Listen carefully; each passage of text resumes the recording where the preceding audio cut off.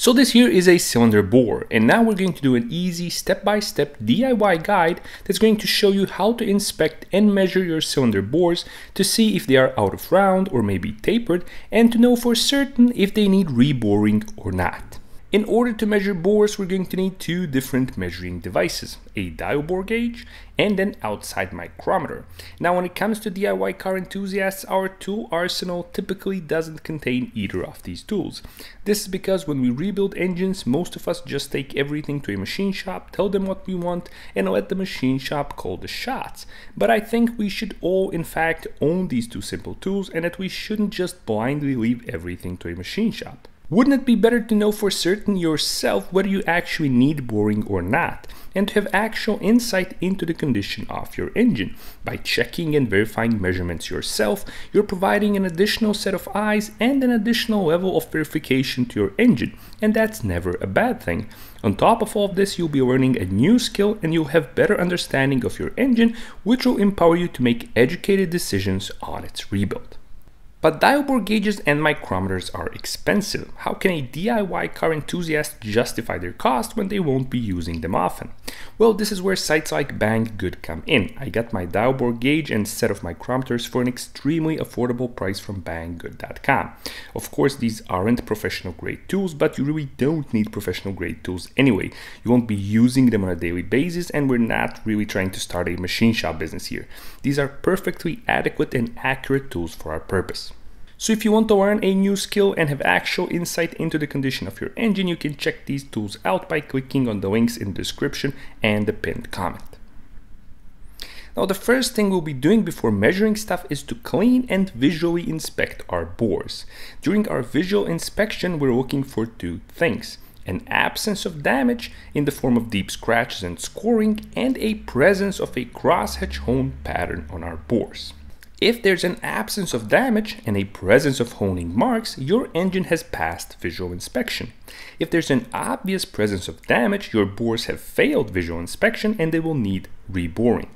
This is just a junk block I'm using for demonstration purposes, and as you can see, it immediately fails visual inspection.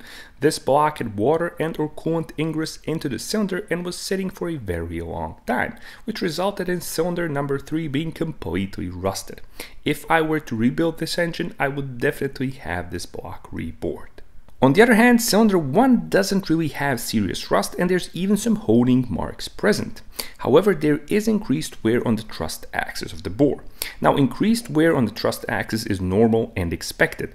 During engine operation, combustion forces act on the piston crown, and because of the piston's position in relation to the conrod and the crankshaft, this part of the bore receives most of the load and therefore most of the wear. This is also why pistons have more skirt material along their thrust axis. More skirt along the thrust axis helps better support the piston and the bore and helps distribute loads. So cylinder 1 has an absence of serious damage and even some presence of honing marks, which means that it passes visual inspection, but it does raise some concerns over increased wear. To accurately measure bores, we need to zero our tools. The first thing we'll zero is our micrometer, and to zero it, we need to set it in a vise. It's a good idea to use a soft jaw vise and or some wood, and definitely do not tighten the micrometer too hard, because if you do tighten it too hard, you can distort its shape, and if you distort its shape, then it's going to be useless and it won't be able to accurately measure anything. We're using a 75 to 100 millimeter micrometer because the bore of our engine is 81 millimeters. To zero it, we'll need our gauge block. Check that the measuring surfaces of the micrometer are clean and tighten them down to the gauge block. Use the small knob to tighten, as it ensures that you always tighten everything the same amount and that you do not over tighten anything. Once the gauge block is in place, lock your micrometer and look at the measurements. Because our gauge block is exactly 75 millimeters, that's what we should be seeing on the micrometer.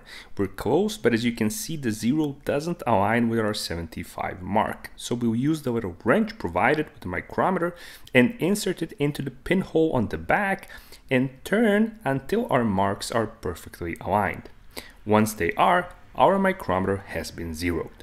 Now we're going to consult our factory service manual or any other suitable source to see what kind of bore dimensions we should be seeing. This is a Toyota for a GE engine block, and the factory service manual tells us that our STD bore dimensions are between 81 and 81.3 millimeters. So we'll set our micrometer to 81 millimeters exactly and lock it again. Now we're going to zero our dial bore gauge to 81 millimeters. This is probably the trickiest part of this whole process, and it requires a bit of patience sometimes. We're going to assemble our dial bore gauge by using an attachment of suitable length, and then we're going to insert the measuring end of the bore gauge into the micrometer. We will gently and slowly move the bore gauge inside the micrometer as we watch the needle. We're looking for the smallest measurement the needle is taking, or in other words, the point at which the needle stops going further on the gauge. Once we find that, we're going to turn the zero mark on the gauge face to match this location of the needle. This requires some fine hand-eye coordination and usually 2 to 3 tries to get it right. Once you've zeroed the bore gauge, we can proceed to the measuring, and we'll be measuring at 6 different spots to get an accurate assessment of the condition of the bore. So here's our bore, and we'll be measuring at the top, middle, and bottom of both the thrust and non-thrust axis of the bore. We're looking for 2 things here: an out of round condition and or a tapered condition of the bores. An out of round condition will reveal itself as a difference between dimensions of the thrust and the non-thrust axis. And a tapered condition will be present if there's a difference between dimensions at different bore depths. Our factory service manual tells us that the maximum allowable bore diameter is 81.23 millimeters. Anything beyond that calls for the cylinders to be rebored. When measuring at the top, you want to measure below the ridge that's usually present at the top of the cylinder, which means that you'll be measuring around 10 to 15 millimeters below the top. Same thing goes for the bottom. You're measuring some 10 to 15 millimeters above the actual bottom of the cylinder bore. So here's the top of the non-thrust side, the middle of the non-thrust side, and the bottom of the non-thrust side. Now we're switching to the thrust side, and again here we have the top, middle, and bottom. And here we have our measurements. As expected, we do have increased wear on our thrust side and a slight out of round condition because of this. But by using the dial bore gauge, we can see that although there is increased wear, it is within tolerances. We also have a very slight taper on the non-thrust side, but again, nothing major and definitely within our tolerances. So in a rebuild scenario, this bore would likely be good with a rehone and some new rings. Kinda sad that cylinder number 3 is such a mess. But now let's imagine that we don't want to reuse this bore. We can't tolerate this slight out of round condition, and we simply want brand spanking new bores. How do we determine the size of our new bores? Well, to do that, we need to measure our oversized pistons. When you rebore an engine, you need to get oversized pistons. To maintain a proper piston-to-wall clearance, an increased bore diameter also calls for an increased piston diameter. Now, the important thing here is the different vehicle brands as well as different aftermarket piston manufacturers measure pistons at different spots. It's very important to note where the piston is measured because the piston itself is tapered. It's tapered to allow for different rates of expansion due to its ground receiving more heat than its bottom. If we check our factory service manual, we'll see that the piston is measured on the thrust side 42 millimeters from the skirt bottom, which turns out to be just a few millimeters away from the oil ring groove. This is a slightly unusual measurement spot as most others measure closer to the bottom of the skirt. This is why many machine shops would be surprised by this piston to wall clearance if you didn't tell them where the piston needs to be measured. When measuring, always use the small knob on the micrometer to prevent over-tightening and a false measurement. Our piston comes in at just above 81.38 millimeters. I would call this somewhere around 81.383, but we can round it down to 81.38.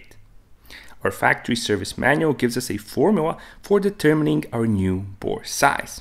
It's the piston diameter plus piston clearance minus the allowance for honing.